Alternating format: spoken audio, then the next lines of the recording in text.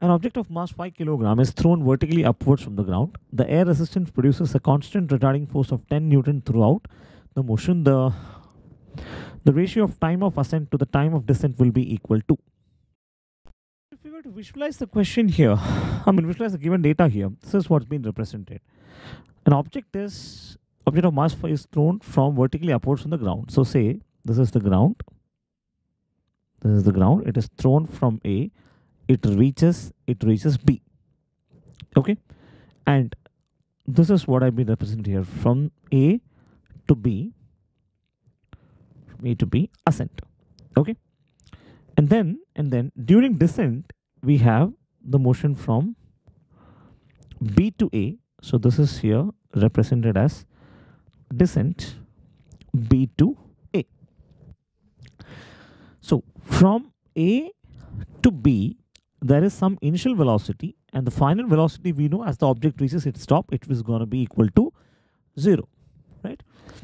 For the descent, the initial velocity will be the final velocity of ascent.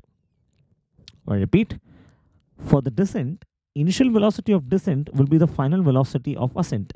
Final velocity of ascent is 0, and therefore descent would be, the initial velocity of descent would be 0. It will keep on increasing. Why? Because acceleration to gravity will have an accelerating effect here, and therefore it will increase and reach with the velocity v and hit back the ground again. As it is moving upward, g will have a negative effect, it will have a decelerating effect, and as it's moving downward, the g will be having a positive effect here. Okay, so I hope this much is clear. Now let us see what these two diagrams represent. See, this represents the two different accelerations acting on the body. We have two different accelerations. One is due to acceleration due to gravity, which is ag. Other is acceleration which is produced by the air resistance. Okay. Now, how do we visualize this? How do we visualize it even better? So if we were to use the concept of loss of free body diagram here, if I take an object, assume this to be the object here.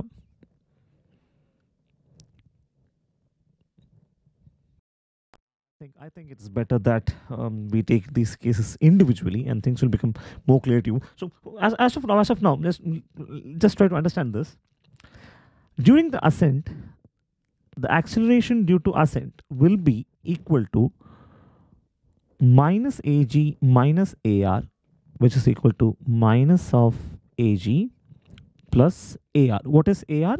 Acceleration due to the resistive force, or maybe we could write air resistance, right? Yeah, so okay, ar, acceleration due to resistance. And during the descent, it would be acceleration due to gravity plus acceleration due to gravity minus acceleration due to resistance. Okay, so that's going to be the difference here in terms of acceleration. How did we come to it? We'll take both these cases individually.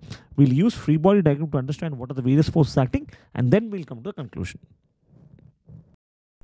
So now let us first draw the free body diagram of this block during the motion from A to B. Okay, so during that motion, this object is moving upwards, which means the net direction of motion is actually acting upwards, right? Okay. Now, what are the other forces acting on it? We've been given that there are two forces. One is the air resistance, which means the force of air resistance is acting on it along with the weight of the body, right? So there are only two forces being acting on this, and the net direction of velocity is acting upwards. Now, how do we approach this? How the equation? We say that sigma Fy is equal to m into Ay. Now, what is sigma Fy? Sum of the forces acting in the y direction. How many forces are there? There are two forces, W and Fr. How do we take the sign convention? See, we always assume all the forces in the direction of motion to be as positive. Since the object is moving upwards, the direction towards upwards is positive. and therefore all other forces acting downwards would be taken as negative. So sigma Fr would be minus W, sorry, sigma Fy would be minus W minus Fr is equal to m into Ay. Now what is Fr? Fr is force acting on the body due to the air resistance. That will be equal to mass into acceleration acting on the body due to air resistance, right?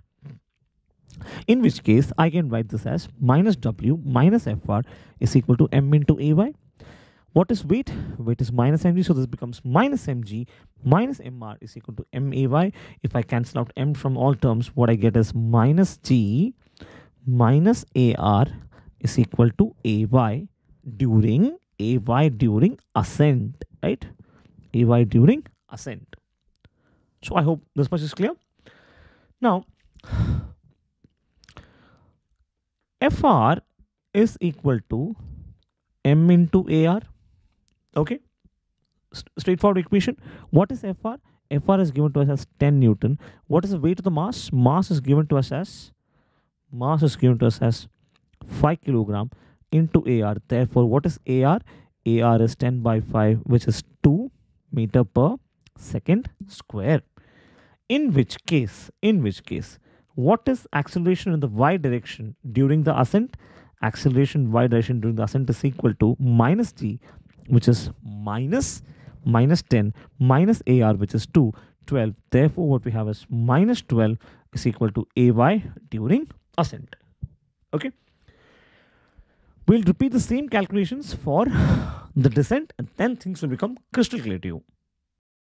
You'll be wondering why do I have this equation st is equal to u2 here? We'll come to that, but not now. Now let us see for the motion along. Let us see for the motion along BA, which is in simple terms the descent of the body. So this is B, this is A, and now we have the object coming in the opposite direction, right? For here, let us try to draw the free body diagram. So this is the object. The weight is 5 kilogram. What are the various forces acting on it? Yes, we know definitely weight is going to pull this downwards, right? And we have the resistance. See, so here things become a bit conceptual to understand. Air resistance will oppose the motion, right? Air resistance will oppose the motion, which means direction of air resistance will be opposite to the direction of motion. Okay, direction of air resistance will be opposite to the direction of motion. What is the direction of motion? It is BA. In which case, what will be the direction of air resistance? It will be A to B, which means air resistance would be acting like this.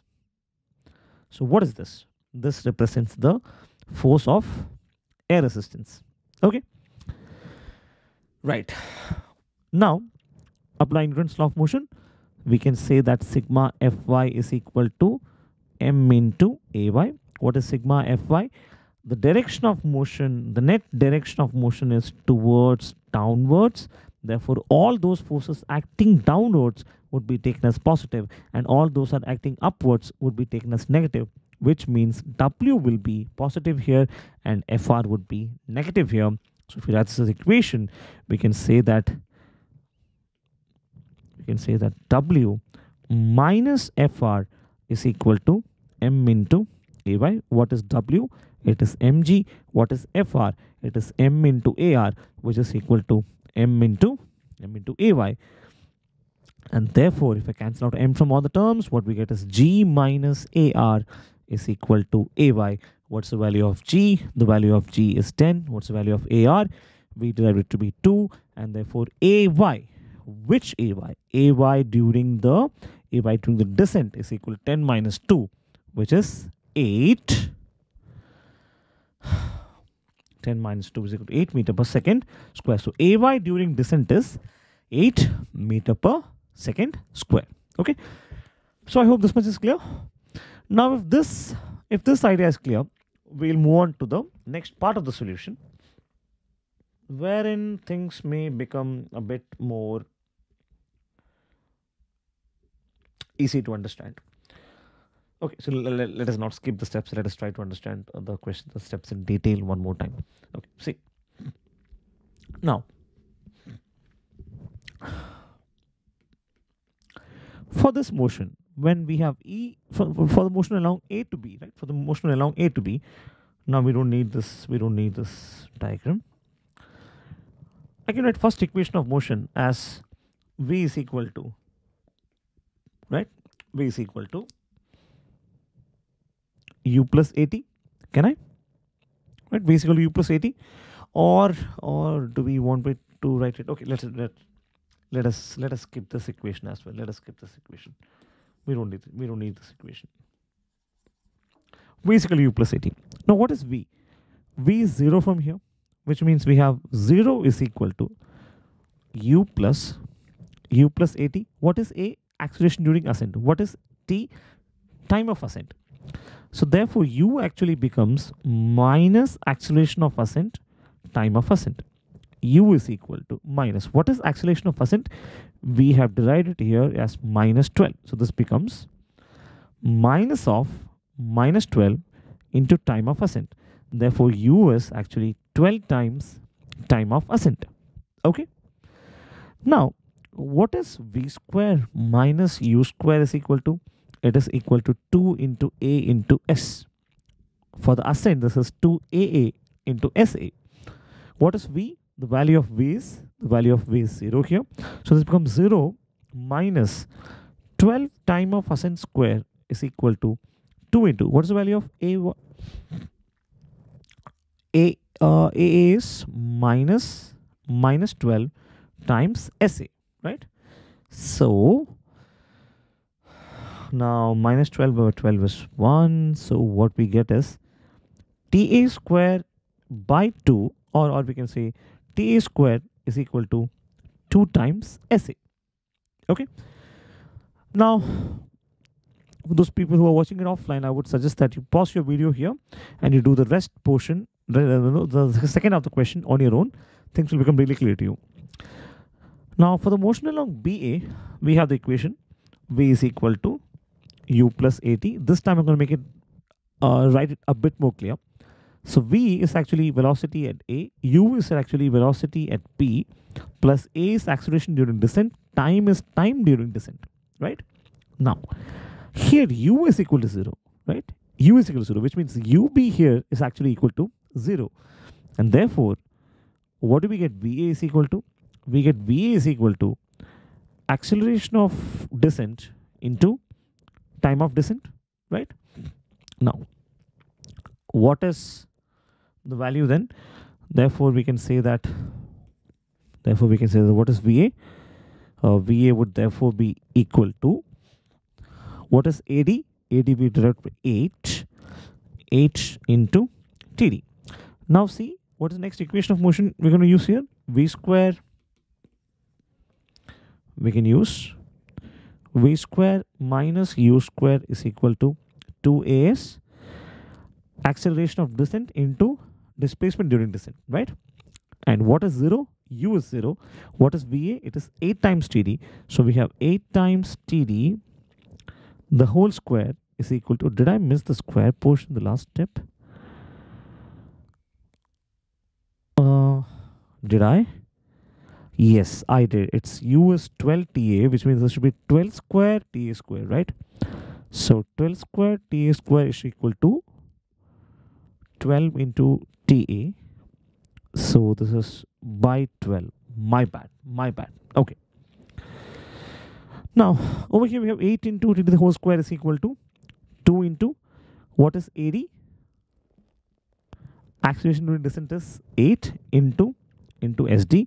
So we can write here that 64 time descent square is equal to 2 into 8 into SD. So 64 by 8 is 8. So 8 TD square is equal to 2 into SD. So we have 4 TD square is equal to 8 by 2 is 4 is equal to SD. That's one equation. And the second equation here, this becomes 12 TA square is equal to 2 SA, right? 2 is 12, square by 12 is 12. So this becomes 6 TA square is equal to SA. Now, the direction of motion, sorry, the displacement due to the motion from A to B is actually B to A in the reverse direction. To be more precise, SA is actually AB. And what is SB? SB is, sorry, not SB. What is SD? Displacement as descent. It is BA. What is BA otherwise? BA is equal to AB, which is otherwise equal to SA. So SD is equal to SA, which means we can equate these two equations, and therefore what we get is 6 TA square is equal to 4 TD square, or TA square upon TD square is equal to 4 by 6, and therefore TA by TD is equal to 2 by root 3, which gives us the correct option as, okay, I don't have the options here, so the correct option would be 2 is to root 3.